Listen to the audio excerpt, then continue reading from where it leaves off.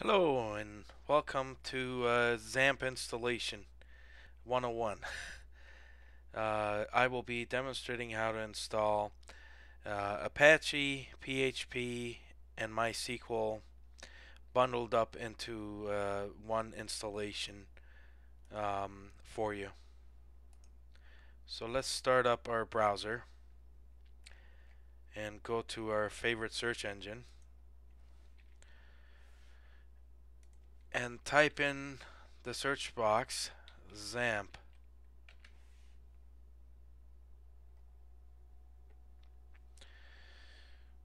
In my case, it's for Windows, so I will click on Windows.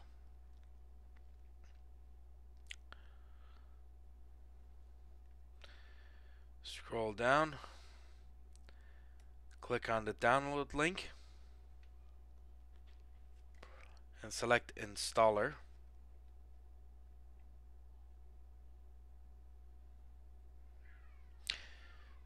It will prompt us shortly to download the file.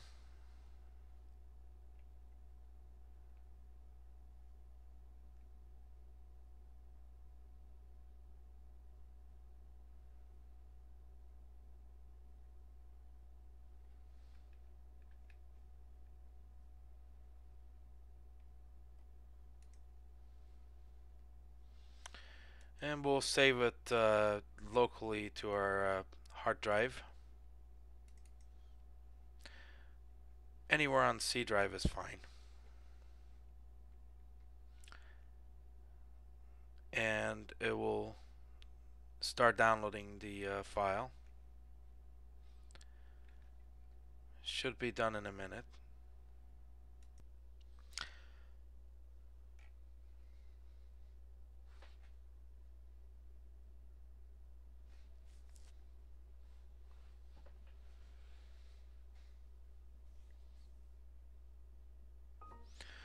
Okay, so our download is done. I will open the downloaded file,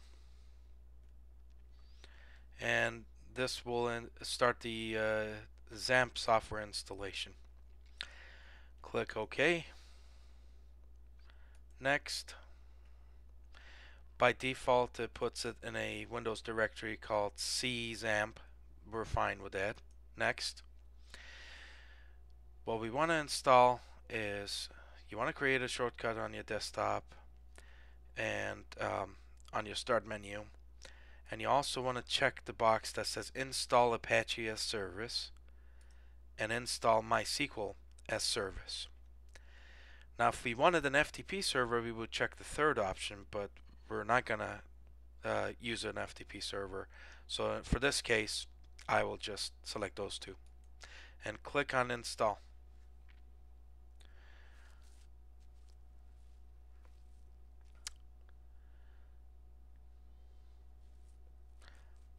The installation should be pretty straightforward. There's not a whole lot of options there. Once you start the installation, you just watch it go.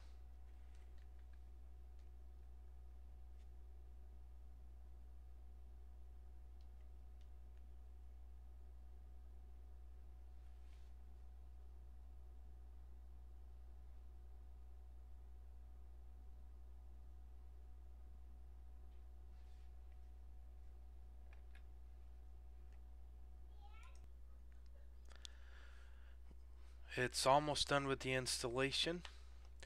Now, in reality, this is going to take a little bit longer than what you see here on the screen because I cut out some of the time.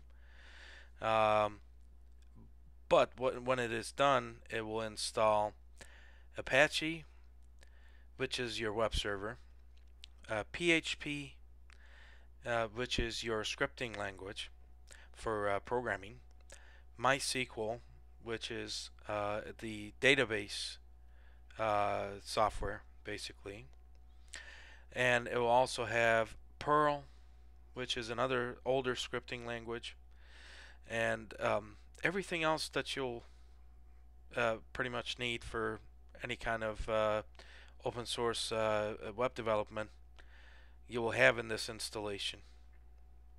and I will show that in a moment.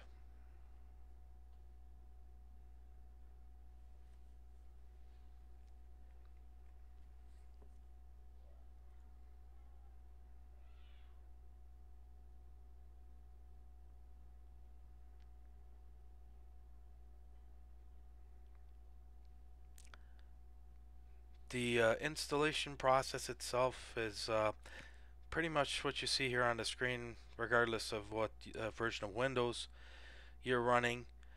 In a newer version of Windows, such as Vista and Windows 7, you may get a prompt telling you that your firewall uh, may prevent you from using the software correctly. Not to worry, just click OK and the installation will actually resolve the issue for you.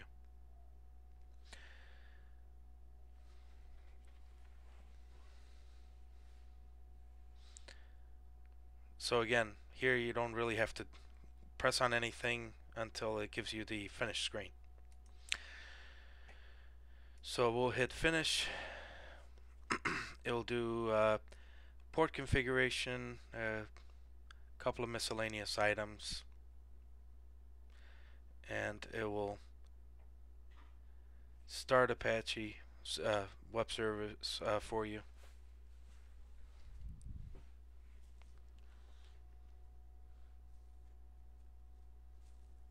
Again, no need to press any keys. Once it's configured, it'll resume.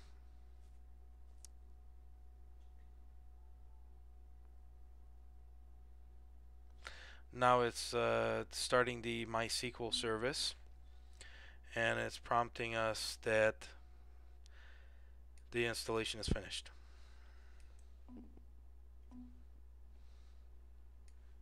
Click yes, and we are done. This prompt here, if you get, don't worry about this a whole lot. This just means the web service had an issue initially starting. As you can see, both Apache and MySQL are running. This is through this Xampp control panel icon that it just inserted. And I can minimize this, or I can close out of it. And there's an icon in the system tray.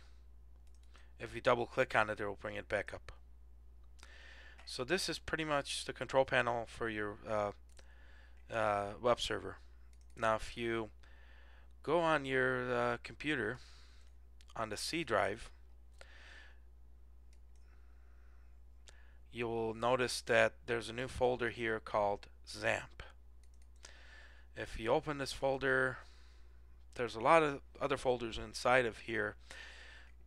The one folder that you care about is this htdocs folder. I'm going to right click on it and create a shortcut and place that on my desktop. And that's pretty much so you can get to it more easily. This is the directory that your web server runs off of.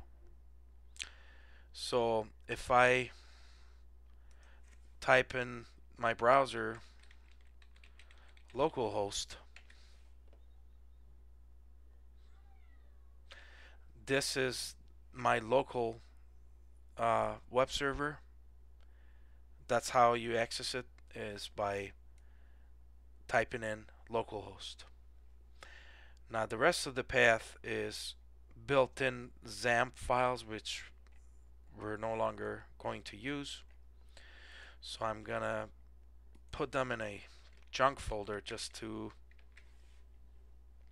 get things cleaned up a bit.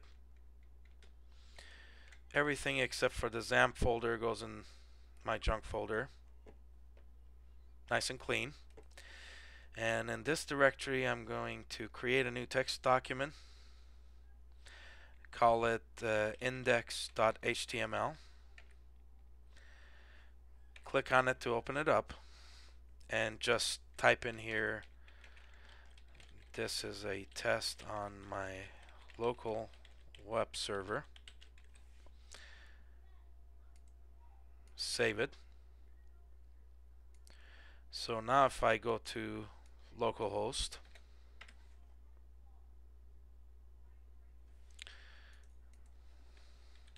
index.html.